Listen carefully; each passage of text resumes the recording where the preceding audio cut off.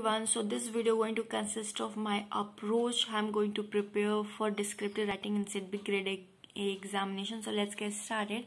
This section consists of one business letter writing and two essays mainly based on financial banking and SI in India. And yeah, one more thing, whatever you're preparing in this section, just make sure you are preparing with the help of your laptop, PC or whatever you're having, because you have to really work on your typing speed also.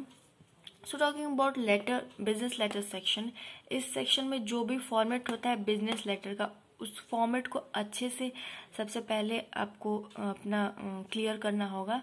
And then after you kept on practicing business letter and moving forward to essay writing.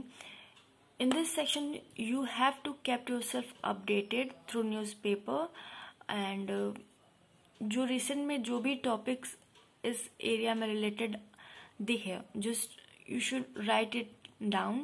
And या, and here are some few topics which you can take idea from. India's own digital currency, how digitalization can make India as a $5 trillion economy, empowering women through microfinance in India, cryptocurrency, SIDBI role in inclusion growth in India.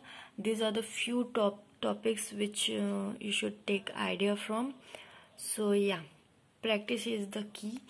So thank you so much. All the best.